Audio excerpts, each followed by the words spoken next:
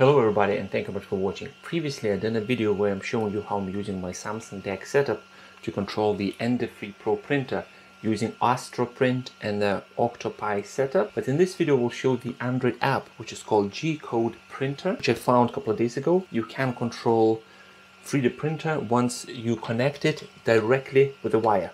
There is an option to do a wireless, but then again it requires the Raspberry Pi to be included into a setup. But I've decided to go this way just to show you how the 3D printer can be controlled from Samsung DeX without spending extra money on the Raspberry Pi. So right now I have micro B to USB type A cable ready, so I'm just gonna plug that into the printer, and I'm just gonna plug in the other end into my DeX Dock 2. I do have a message on the screen popping up saying open G-code printer to handle USB serial. I'm going to say yes.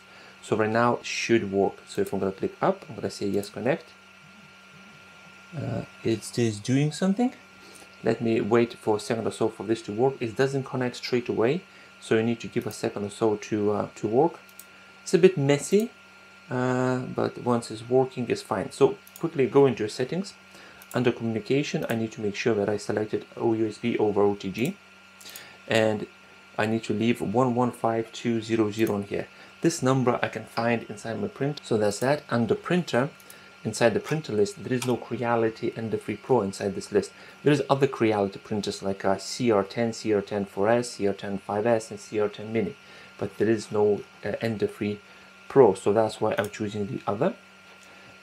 That's that. And the general, I haven't changed anything. Graphics haven't changed anything except communications and the printer settings. Obviously bed size I had to change and other things. So I'm controlling the bed movement using the buttons inside the app. If I click Z up, as you can see, the Z axis going up. So let's say I want to turn the fan on, and the fan here, the part cooling fan, is turned on. Other things you can do: start and stop print. This button is load the G-code to the app, to SD card if you have SD card connected into an Ender-free Pro printer, or load from SD card. You can stop the motors, so when you click on that, then I can freely move this. But if I'm gonna initiate the move, now this one can be moved because the motors is on. Right, what we're gonna do, we're gonna start a quick print.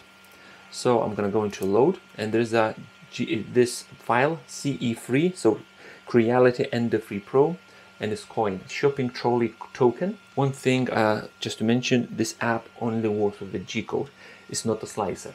So if you will upload a STL file, or when you will try to upload the STL file, it's just gonna give you errors. You need to get yourself a slicer, something like Cura on Windows, or use AstroPrint as a website, like a web software on the Samsung DeX, and create your STL file in G-code. What you can see here on the screen right now is moving around and is creating this 3D print that I'm about to do.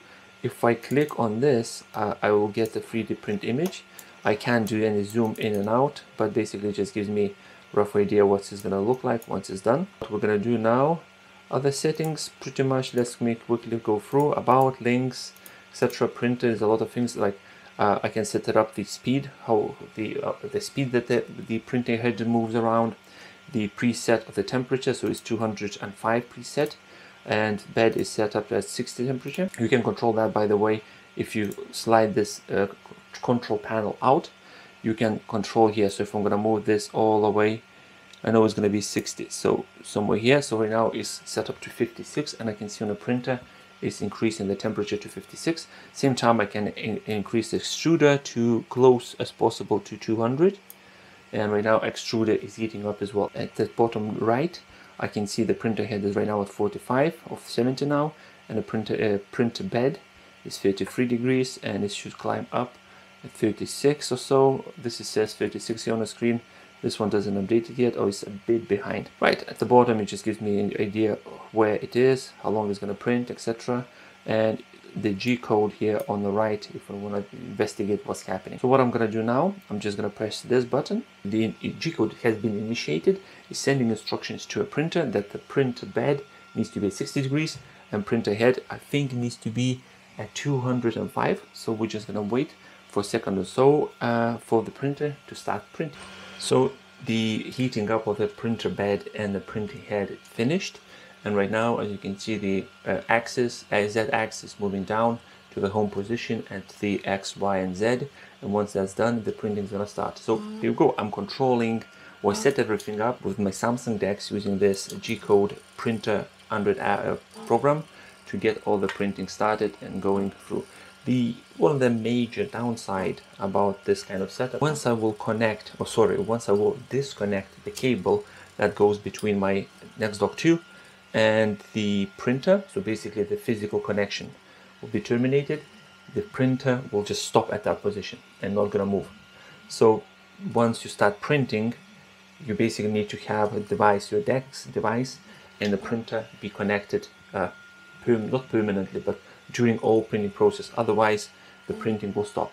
So if you're printing something that will take 8 hours or so, you can't disconnect your Galaxy device from all this setup.